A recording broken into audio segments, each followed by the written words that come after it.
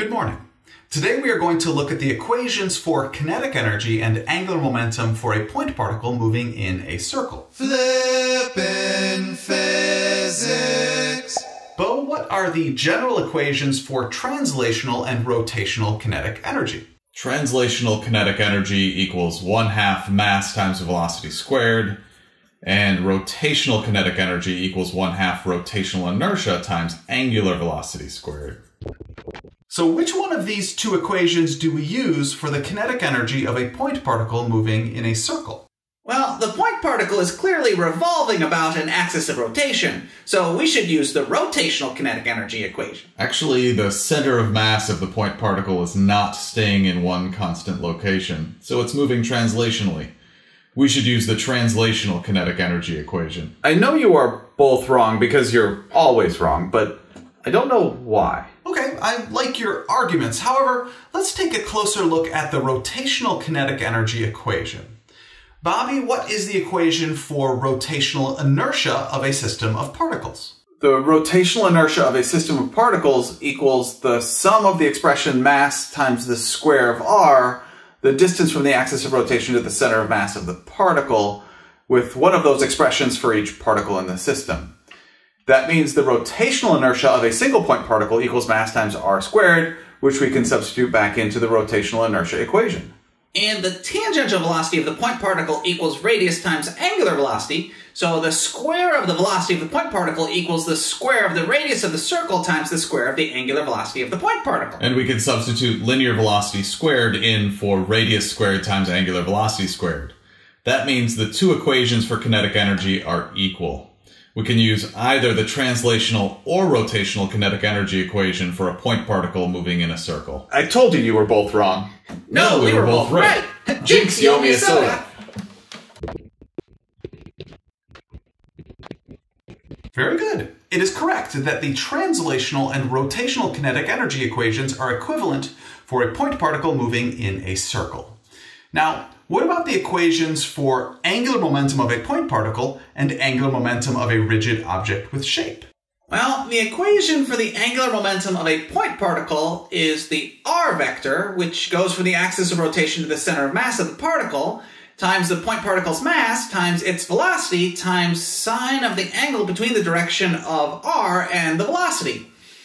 And the equation for the angular momentum of a rigid object with shape equals rotational inertia times angular velocity. In the point particle equation, we can substitute radius for r and radius times angular velocity for linear velocity because it is a tangential velocity, which equals radius times angular velocity.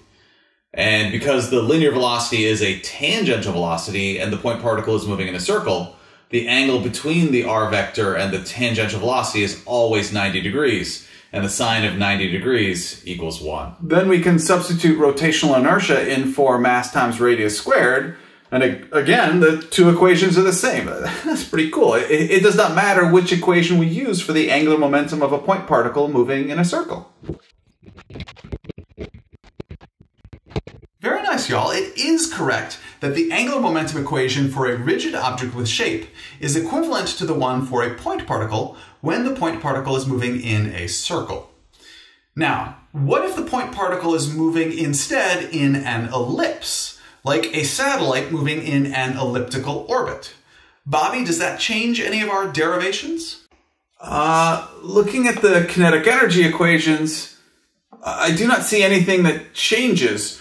R is still the distance from the axis of rotation to the center of mass of the point particle. The value of r will change as the point particle moves through the ellipse, but it still has the same value for the rotational inertia and tangential velocity equations.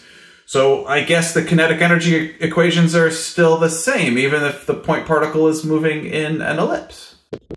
That is correct, Bobby. Hold up, Mr. P. Yes, Bob? The kinetic energy of an object in an elliptical orbit is constant? I thought satellites sped up as they got closer to the objects they orbit. What gives? No, but we are saying that the two equations for kinetic energy are equivalent for a satellite in an elliptical orbit. The kinetic energy is not constant. That's something entirely different. Right. Thanks. Thanks, Billy. And Billy, what about the angular momentum equations? How are they affected by the point particle moving through an ellipse rather than a circle? Well, R is still the same. Angular momentum is a vector. The direction matters. The angle theta in the angular momentum of a point particle equation will no longer always be 90 degrees if it's moving through an ellipse and not a circle. And that means that the equations for angular momentum will no longer be equivalent for an object moving through an ellipse.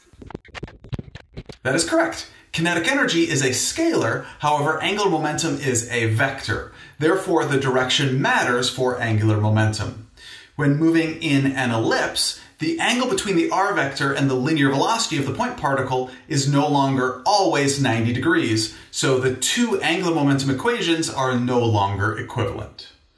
Thank you very much for learning with me today. I enjoyed learning with you.